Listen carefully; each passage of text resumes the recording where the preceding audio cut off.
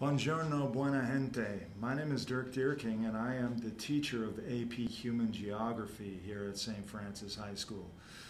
Many people would like to know what exactly is human geography. Well, it's a course that explores how humans have understood, used, and changed the surface of the earth. In this course, you'll understand and use the tools and thinking processes of geographers to examine patterns of human population, migration, and land use. So overall, it is a course that surveys the important human elements associated with both location and time. What do we address in this course?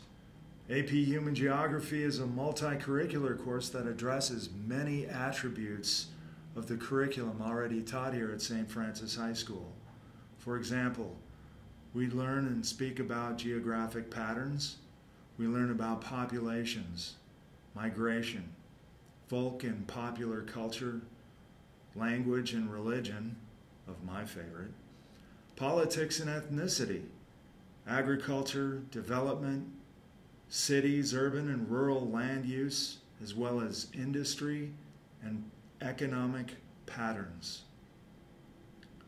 So how do we address all these issues? This is quite a bit for one class to cover. We look at the best ways to address one function at a time. And sometimes it is important for us to look at more than one function at a time. How do we do that? We use maps. Maps are the best way to observe the human condition around the globe. And a map is the best tool of every geographer. So are graphs. Graphs are equally important. We can gain great amount of information just by looking at graphs and how they are used. And when applied to a map, we come up with great information about the importance of place. These mushroom spores are way too small to see, so we have to look at them under a microscope. When we can see them, then we can actually begin to study them. However, the planet we live on is way too big to see, so we have to put it under a macroscope. When we can see it, just like the mushroom spores, then we can start to study it. We can find patterns between two unrelated maps. For example, on the top left, you'll see a map containing all the locations of McDonald's in the United States.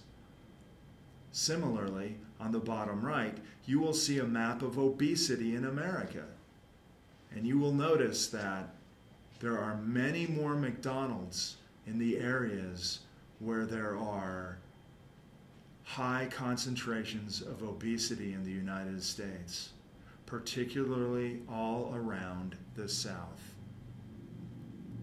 Now, we find other connections that may help the world. The map that you have in front of you now is a map of lung cancer patients, and you will notice that this map is a very high concentration of people who smoke. And you will notice that it is in the same locations as where there is a high amount of obesity in the United States. We will also look at median household income in the United States. And what you will notice is the more McDonald's and the more obesity and the more lung cancer there is a lower amount of median household income. So when we look at all these maps, we have a better understanding of how the world operates. Some things are very tiny, and we must use complex electric and optical means to enlarge them so as to understand their configuration and structural relationships. In contrast, geographical things are so extensive that we must somehow reduce them to bring them into view, says Arthur Robinson, a very famous cartographer. So what we understand is that maps are the macroscope. And remember, anyone who thought the way to a man's heart is through his stomach failed geography. Thank you for joining us for these precious few moments.